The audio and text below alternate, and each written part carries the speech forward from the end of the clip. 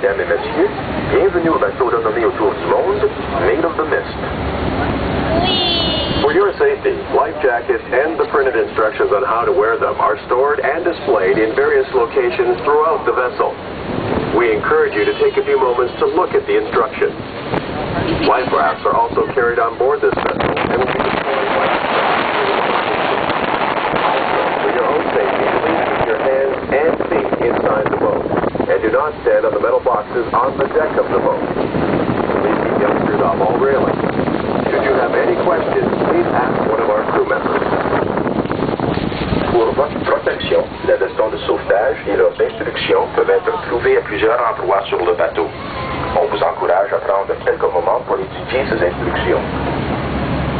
Les bateaux de sauvetage sont aussi à bord et au cas d'urgence seront utilisés. En plus, pour votre protection, priez de garder la main et la pied dans le bateau et de ne pas se tenir debout sur le boîte de métal sur le pont. Ainsi, on vous prie de garder les enfants éloignés de passerelles. Gênez-vous pas de demander n'importe quelle question. Nos membres d'équipe sont toujours à votre disposition. Made of the Mist boats have been sailing up the borderline between the two friendly nations of the United States and Canada since 1846. The first Made of the Mist was a coal-fired steamboat. The Made of the Mist boats have carried presidents, kings, and countless other tourists from all over the world. Le bateau Made of the Mist navigue la frontière entre le Canada et les États-Unis depuis 1846. Le premier Made of the Mist était un bateau de vapeur qui brûlait au charbon. Les bateaux Made of the Mist ont reçu comme passagers et des présidents et les rois, ainsi que des touristes du monde entier. On the left is the American Falls. It is 180 feet high, or about 55 meters. Most of the rock at the base of the falls fell during two spectacular rock slides in 1931 and 1954. 12,000 years ago, the falls were 7 miles, or about 11 kilometers downriver at Lewiston.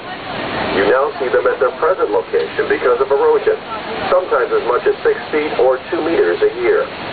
The small falls to the right of the American Falls is called the Bridal Veil. The walkway at its foot leads to the Cave of the Winds. À votre gauche, les chutes américaines.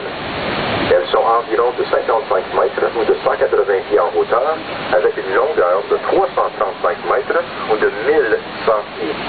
La majorité des roches à la base des chutes sont le résultat de deux éboulements spectaculaires qui ont eu lieu en 1931 et 1954. Il y a 12 000 ans, les chutes se trouvaient à 11 km ou 7 000 d'ici à Lewiston. Grâce à l'érosion, parfois jusqu'à 2 mètres ou de 6